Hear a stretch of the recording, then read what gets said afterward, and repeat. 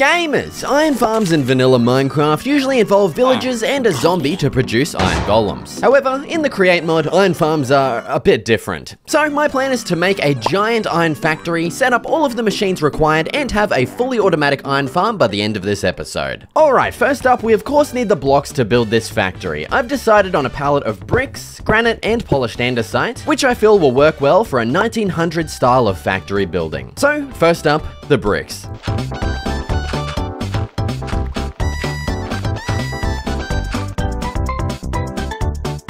Okay, as you saw just before, with this setup, I can only smelt one thing at a time, which kind of sucks, to be honest. So I'm going to upgrade this into 2 separate fan thingamajiglets. Next, we're going to remove these 2 stone blocks and replace them with some depots. Oh my god, what the hell is happening? We're going to place those in like so. So now we're going to be able to smelt 4 things at a time instead of just 1. So let's grab all of our clay here and chuck all of those onto all of these depots. There we go. And now all of those are going to smelt at the same time. And as for our food cooking, we're going to add another second fan on top of this one with another couple of depots up here, like this. We're gonna place our campfire like so. Then let's grab our second encased fan. We're gonna chuck that in right there. And for some reason, that is now blowing instead of sucking. God, I don't know how to change that. Okay, I got it working. It turns out I just needed another gearbox there to then invert the, you know, direction. But I don't know what happened to all of my clay that I put on here. Yeah, I put it on them and they're all gone. So I don't know if eventually just gets incinerated or something. I don't know what I did wrong. But yeah, we need to go get a bunch more clay. So time to actually go to bed. Alright, now with hopefully enough bricks, I mean, we can always go get more if we need it. It's now time to get some granite and andesite. And before we do that, I have decided to go ahead and craft a diamond pickaxe just because, you know, it's going to be very useful for us instead of using these slower and crappier iron ones. And yeah, so let's just make a quick and dirty mine shaft entrance thing, maybe just on the side of this little hill here.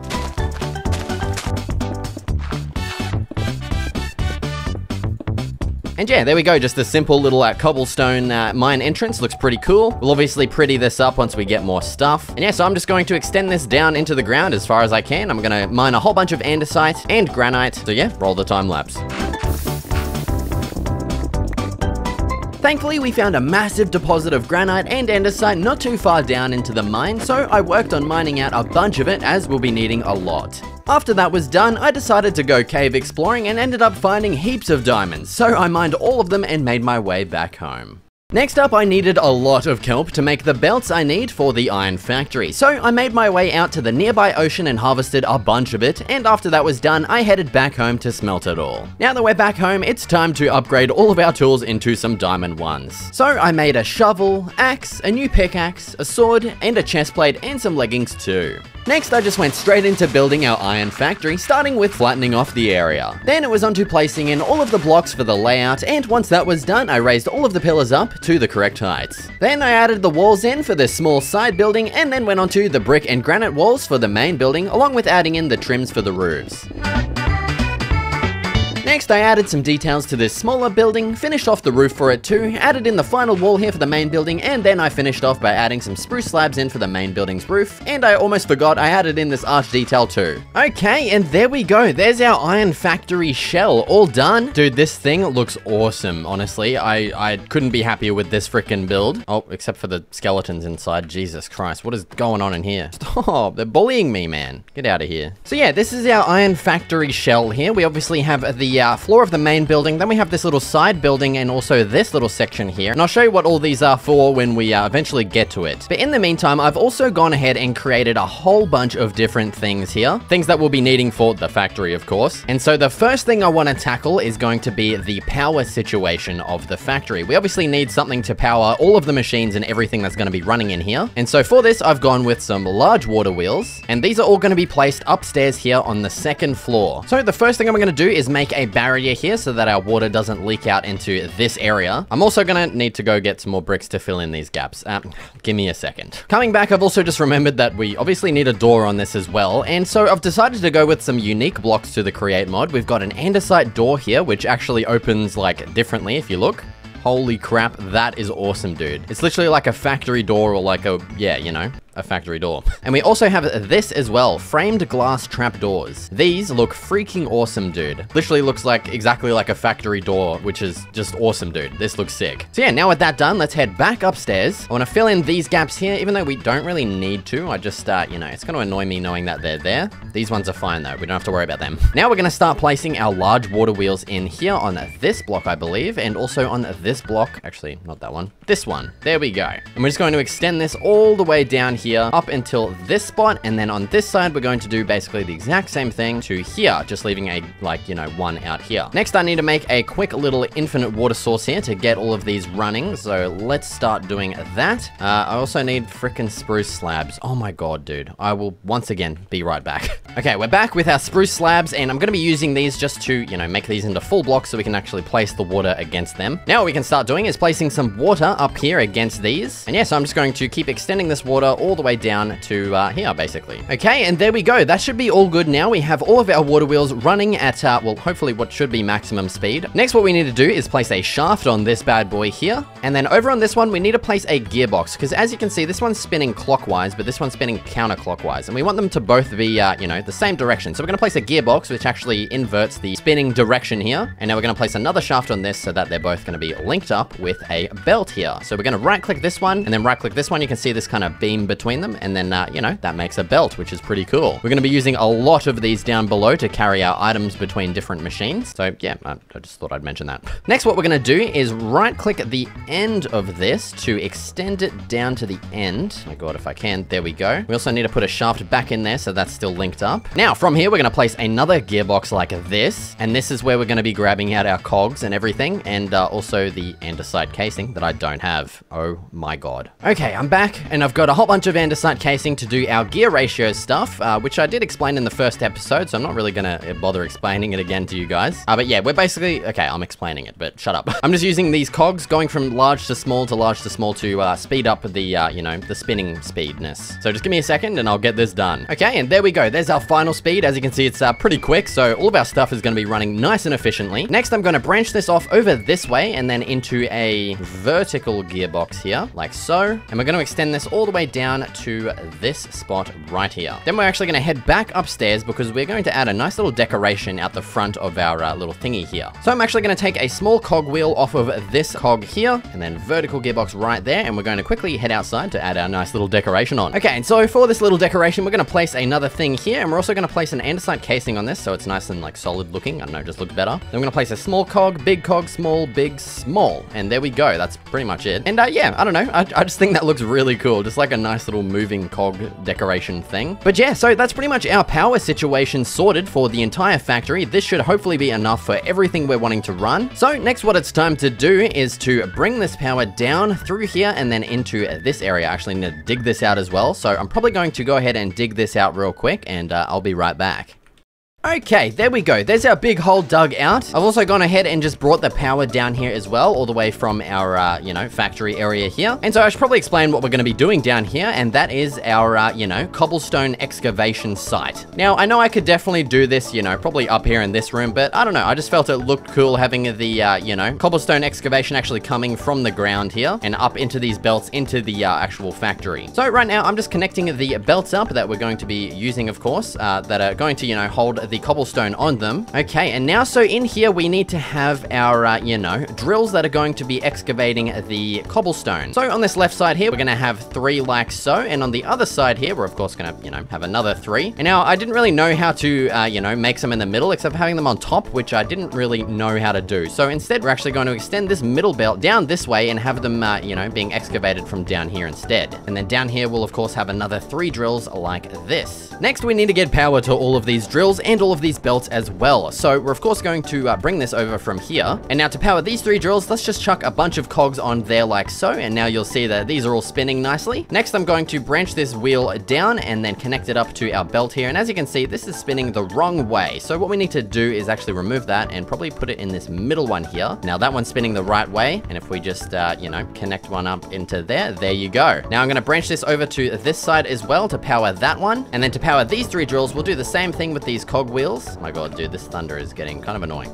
No, there's a zombie.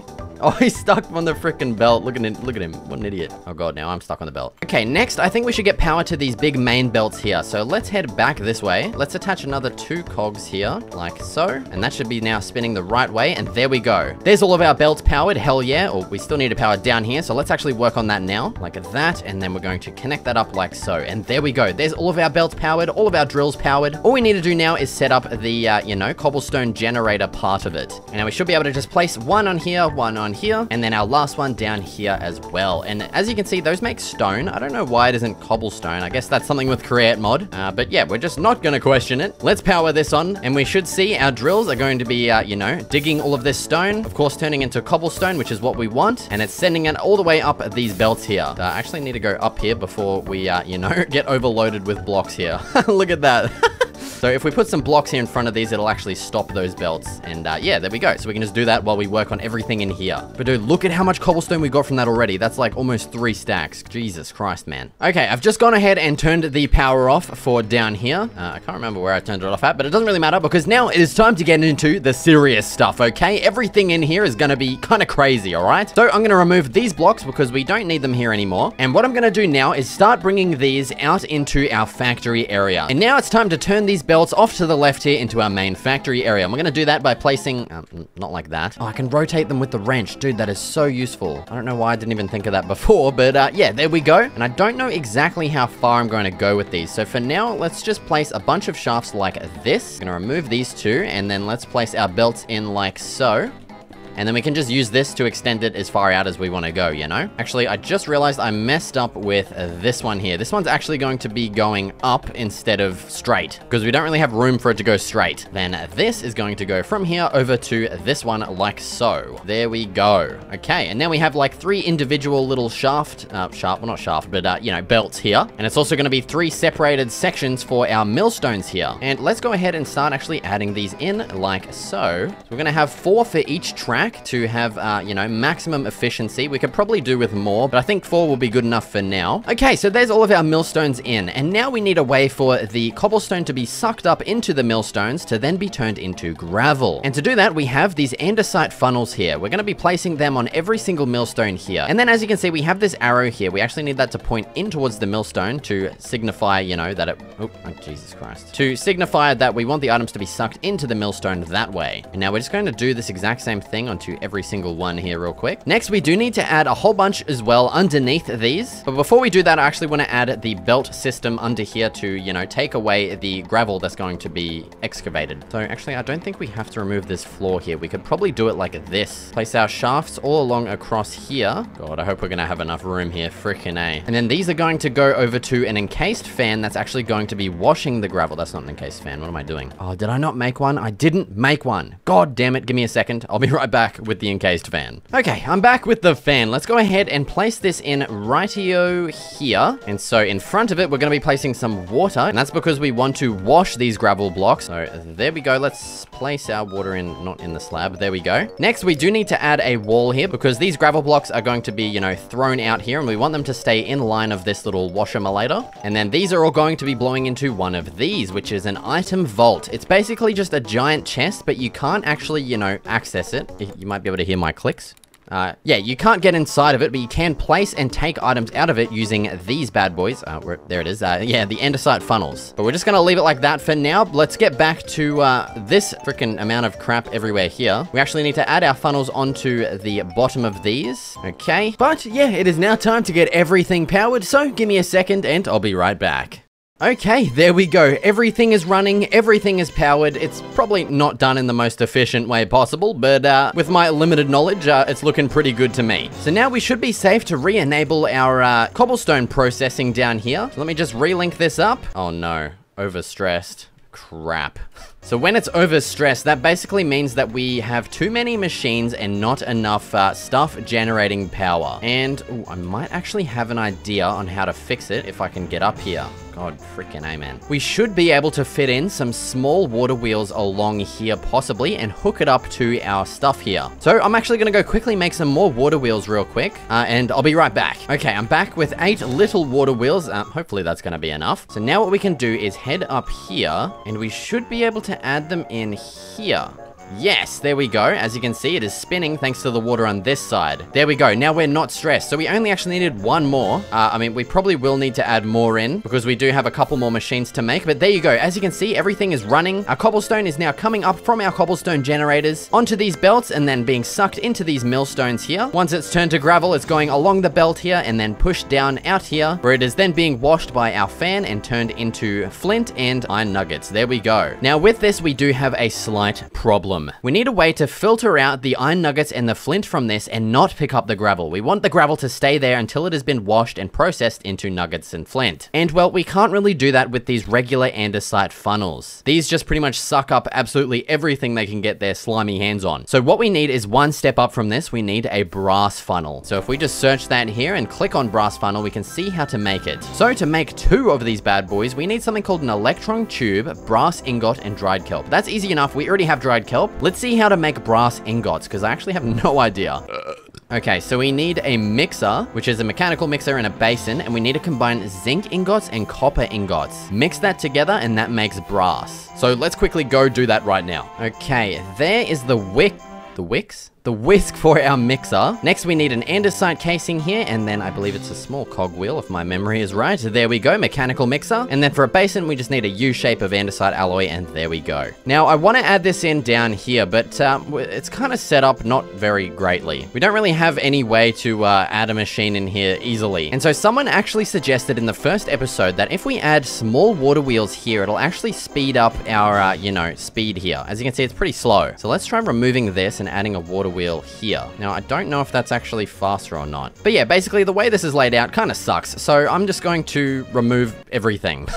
Yeah, I wasn't kidding. Now, this ladder, although it looks pretty cool, it's starting to piss me off. So let's get rid of it and move it somewhere else because, yeah, it's very frustrating. So I reckon over here in this corner might be a bit of a better spot. Let's add it in here. Now, I want a way to make this faster without having to do all the gear ratio stuff right here. And I think a better way to do it would be to, instead of bringing the power down here, let's actually bring it down outside and then go underground and then come up through here. You know what I'm trying to say? So let's get rid of that because I don't think that's making it faster. I think whoever said that is a complete and total liar, or I'm an idiot. Might be a bit of both, maybe. Actually, it might be because the water wasn't hitting it. So yeah, that's the same speed. Let's put some water on it. That's definitely faster. Okay, my apologies. You were right. I'm actually an idiot. That's all it was. Okay, that's pretty good. That's already solved a little bit of the gear ratio crap that we had to deal with before, but I still need it to be faster. So let's remove this part of the wall here. We're going to bring this all the way down here underground. And we do have a big gaping hole in our wall now, but what we can actually do is place some andesite casing on this to make it a full block once again. It looks pretty nice as well. Okay, now let's extend this down even further. And this is where we're going to now start our gear ratio stuff. Okay, and there we go. Now our gear ratio stuff is underground here, and we have our power coming straight up through here, which is awesome. We can also put a casing on that to cover up the ugly hole in the floor. Hell yes. Now it's time to add all of our stuff back in, starting with our smelting wall. I think I want to actually put this one block into the ground instead of how it was before, because it was very kind of annoying trying to access the top layer. So I think this will be a bit of a better setup. It's a little bit weird looking, but it does the job at least. Okay, and now the final thing to do here for our, smelting setup is to add our campfire back in and also our lava back in as well. And now we can put our lava in there, and there we go. Now we can smelt 5 items at a time, or technically 10 at a time if we have a lot of food as well that we want to smelt. Okay, now let's get our mechanical press and mixer put into place. So first let's get the press placed in right here, and then because the power for the mixer is actually by like a cog thing, which is kind of annoying, we're gonna have to space them apart by 1 block. We can also put our basin underneath that too. Now we need to figure out how to get freaking power to these things. Oh, and it's overstressed. No, that's not what we wanted to see. That means our water wheels here are just not enough for everything we're wanting to power. At the speed that it's at least. The hell are you doing, buddy? Get the fuck out of here. Well, we're gonna have to probably just slow it down by 1 ratio thing. So yeah, there we go. Now everything's working again, except, it's just a little bit slower until we figure out how to add some more power to this. I might even add some underground, like, turbines, kind of like how we did for our iron factory up at the top there. But for now, this should be fine. And now, what was I doing with this again? I literally cannot remember. That's right, we wanted to make brass. Okay, so for brass, we actually need to add a heating source underneath the basin. So let's quickly make another campfire. Do we need to put a copper ingot and zinc ingot in. So we actually have a little bit of both of those. Okay, there's our zinc. Now let's go ahead and just throw one of each in, and hopefully that's going to work. Okay, let's throw our one zinc in and our one iron ingot in. I mean, copper ingot. And it's not working. It's one of each. Why is that not working? Do we need a blaze burner under this? Okay, so it turns out a campfire just simply is not hot enough for this, and we need something called a blaze burner. So for this, we need 4 iron sheets, which I have already pre-prepared right here, and we also need netherrack, which means we need to go to the nether. We also need to find a blaze and capture the blaze inside of this. And that actually works out perfectly, because for the brass funnels that we're trying to make, we actually need an electron tube as well. And this needs something called polished rose quartz, and then to get the rose quartz, we need nether quartz. So it's all good. We need to head to the nether anyway, so now we need to find a nether fortress with a blaze and also some nether quartz. And thankfully I already mined some obsidian while I was down mining before, and now let's make our nether portal. I kind of want to make like a quick little shrine thing up here for it, I guess. It might look cool. And there we go, we now have access to the nether. Let's you know, let's go inside. Okay, here we are. I've just marked down the coordinates for the portal, don't worry about that. We're also in a very annoying biome to traverse in, which kind of sucks, but let's head over this way. Actually, we do need a netherrack for the burner itself, so let's actually craft that real quick. There we go. There's our empty blaze burner. Now we just need to right-click a blaze while holding this to capture its essence inside. So yeah, it's time to go on a bit of an adventure.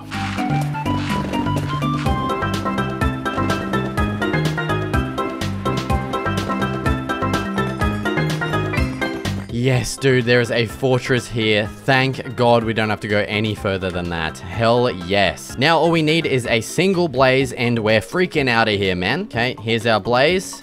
Sorry, mate, but you're captured in here for eternity. And yeah, there we go. With our blaze in hand, we can now return back to the nether portal. Okay, now that we're back from the nether, let's go ahead and replace our campfire here with a blaze burner. There we go. Look at that bad boy. And he's even looking at me. That's actually kind of creepy. Now, let's go ahead and throw our copper and zinc inside here. And then we need to actually fuel this with some coal. So there you go, buddy. And there we go. Now our mixer is mixing the good juicy stuff up. We can actually see what's in there. There we go. Brass ingot. Okay, there we go. There's our 12 brass ingots all done. The next thing we need for our brass funnels is an electron tube. And to make this, we need the polished rose quartz, which needs a deployer, or you can actually make it with sandpaper over here. And then to make the sandpaper, all we need is just some sand and literally paper. There we go.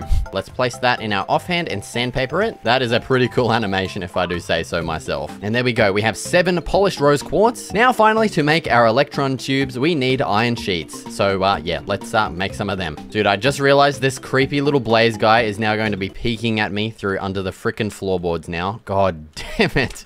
Okay, electron tubes now finally done. Holy crap. Bang, bang, and finally bang. There's our brass funnels all done. We actually only need 3, so yeah, we might as well just save these components for, you know, a future project. All right, now with our brass funnels in hand, let's head back over to the iron factory. Okay, we're back. Now, let's actually halt production for a second, just so we can sort this crap out here. Holy, oh my god, there's already so much stuff here, dude. What the hell? Okay, so because our gravel is getting pushed down here, we want the final products to be put inside of our vault here. And so what we have to do to filter out the gravel is place our brass filter on here. And I also went ahead and made a list filter, and we can set that by right-clicking here. And then we want to put gravel in and put it on the deny list. This means that once we tick this and put this inside right here, that means now this funnel will allow everything inside except for gravel. And we can actually test that out by placing a funnel here with a chest below, and then we'll have a chute as well. And now if we turn production back on, should see the gravel will be sitting here, and then once it gets washed, the iron nuggets and the flint will get put into this chest. Let's just give it a second. It would probably help to face this the right way. There we go. Now we can see our items coming out into the chest here down below. Hell yeah. Now, having a setup like this is kind of cool, but it's kind of annoying as well, because we don't want to have to craft all of these iron nuggets into iron ingots. So we're actually going to remove this and have it be automatic instead. So firstly, we're going to place another brass funnel here, and this time we're going to filter it with an iron nugget. So only iron nuggets will come out of here. Then we're going to have this go onto a belt like so, and then this is going to go up into a basin here, and we're going to have our mechanical press above love that too. Let's have another belt like so, and then that'll be sucked in by an andesite funnel into our chest. Oh, Jesus, okay, did not mean to do that. And yeah, now we need to get all of this crap powered. Okay, and it looks like we are now overstressed again, so we're gonna have to add some more water wheels to our thing upstairs, and there they are. Hopefully 6 is going to be enough. Let's add those in. There we go. We might as well just add all of them in for future-proof's sake, in case we want to expand a little. And god damn it, of course they're both spinning the wrong way. It's okay, we should be able to fix it by removing this and placing another gearbox in. There we go. And so yeah, that's pretty much it. That marks the completion of our iron factory here. Everything is now fully automated, from the harvesting to the grinding into gravel to the washing into iron ingots and flint, and then we have it automatically being crafted into iron ingots. Hell yes. The last thing we now need to deal with is actually getting rid of all of the flint, because this vault is going to quickly fill up with a bunch of flint that we don't really want. So I'm going to quickly sleep first. And so to sort out our flint situation here, let's actually remove part of this wall here. Okay, so let's have that come out of a brass funnel here. We're going to set that to only flint, so only flint is going to come out. We'll put our chest underneath here, and then we'll also have our chute above there, so the items go straight into the chest instead of on the frickin' ground like all of this crap. And this is obviously going to fill up very quickly, and we're just gonna probably have flint up here, and I'll probably just change this into like, you know, just a lava source or something, because I don't think we'll ever need this much bloody flint. But yeah, now we have our disposal unit set up here with our flint. We have our iron being automatically crafted, which is just awesome, dude. And yeah, so now with our newfound iron wealth, I'm now going to be able to pretty up the exterior of this whole build here. I'm gonna add a nice fence surrounding it, a whole bunch of nice details everywhere, and yeah, so I'm just gonna get started doing that right now.